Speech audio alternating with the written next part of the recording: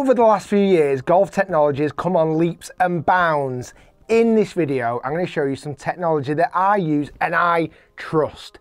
I'm also going to show you some technology of the future, some of it costing hundreds of thousands of pounds. And on the flip side, some of it is so cheap that it's almost too good to be true. So let's kick things off with my very own HIT studio. For the HIT channel, by the way, if you've not subscribed, make sure you do. There is new products coming thick and fast I'm going to be reviewing in that room. Now, in the HIT studio, I've got some of the best technology that I could ever imagine for testing.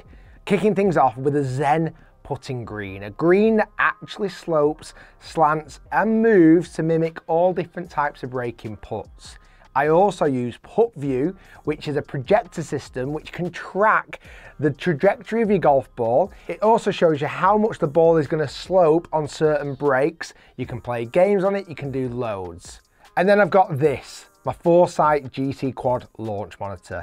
This is a camera-based system. There's 4 cameras here on the front that give incredible accuracy on ball speed, spin rates, launch angles, trajectory, distance, total distance, as well as club data as the club comes into the golf ball. However, it comes with a price tag.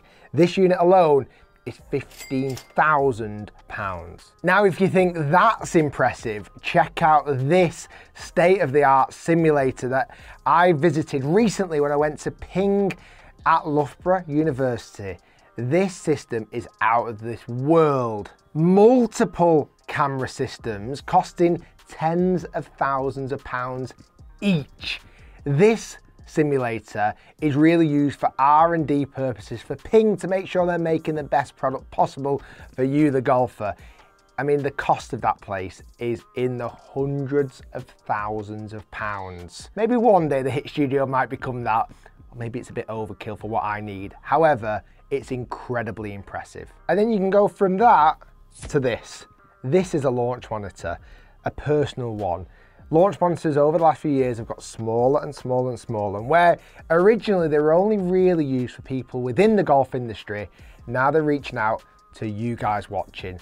Little launch monitors like this from Garmin that give very good basic data for carry distance, total distance, a little bit of actual ball flight as well. And for the price tag of £480, it's not perfect. It definitely doesn't give exact numbers, but it's not bad.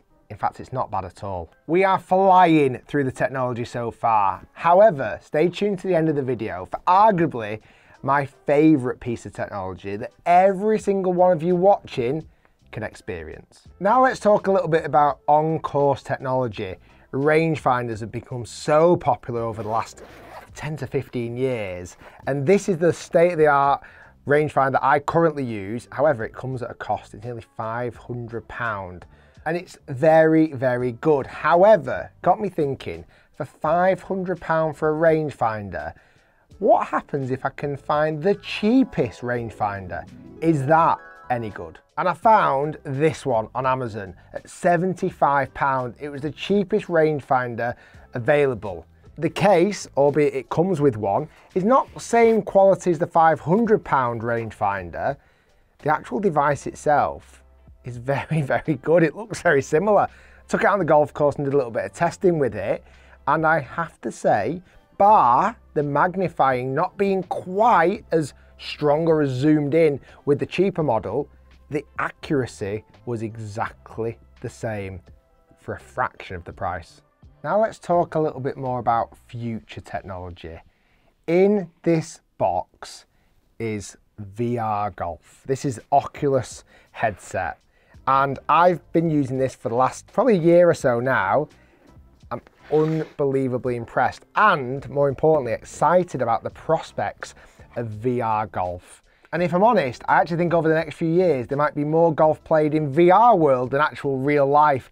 It's so unbelievably realistic and impressive. And in fact, you can even get one of these, which is a makeshift golf club, which you can actually attach the controller to, and it makes it even more realistic. You can play different golf courses around the world. You can even design your own golf course and play against friends everywhere on the planet. I do think VR golf has a very bright future. Might not be for everybody, but it's certainly a way of getting new people into the beautiful game of golf. Now, I'm going from this headset to this headset.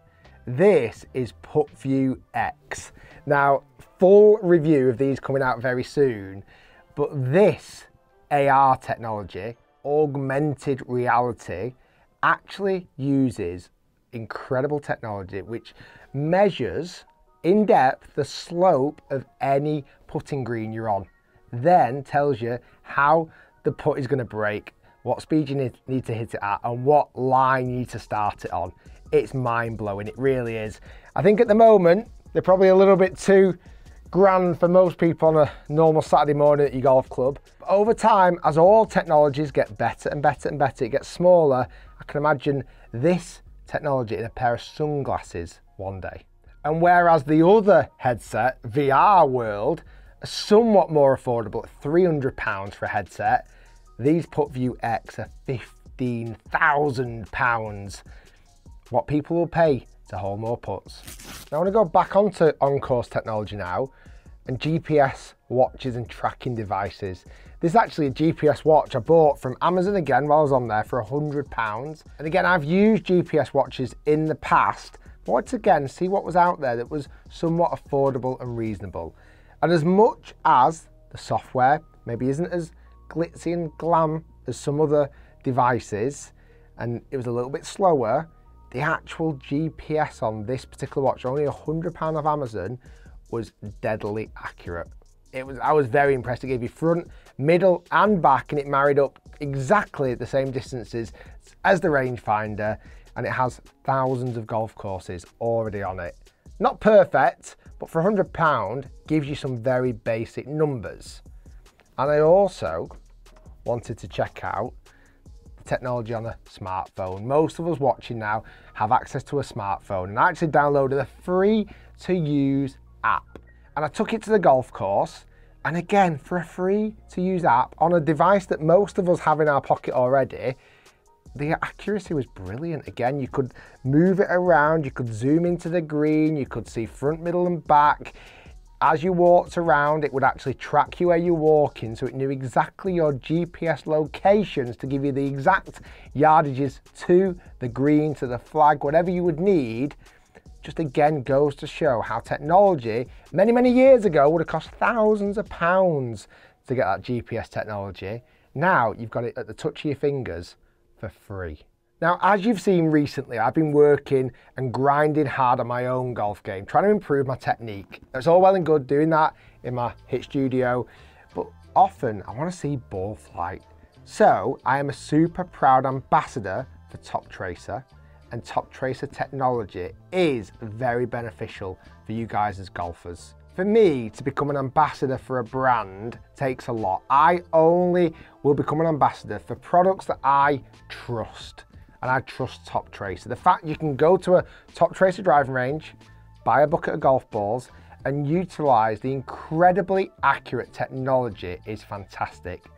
Also, it's real life ball data. When you hit that ball onto the driving range, it'll take things like wind and temperature into account. It'll give you real accurate distances for that particular day. And also, often when you go to practice just at a driving range, no real pressure. You go and practice at a Top Tracer driving range and play some of the games, or utilize the fact you can play the inbuilt golf courses such as St Andrews Old Course. It just makes you think a little bit more, gives you that little bit more pressure that you've got to hit good shots, and that develops your skills for when you go out on the golf course. And you can also have a bit of fun on there, like longest drive. There's leaderboards for the day, for the week, for the month, which often I'm trying to get towards the top of. You can do nearest the pin challenges, and also you can do Top Tracer 30, where you hit 30 shots under a bit of pressure, and at the end it will give you a handicap for those 30 shots. And even for the kids, like I'll take my kids down to Top Trace and they'll play the Go Fish game, and they just love the fact they can collect all these fish by hitting golf balls. So if you've not tried out Top Tracer technology yet, I would definitely recommend you to do so, and have a look for my name. See if you can beat my longest drive or nearest the pins. There's a challenge for you. We'll see you next time.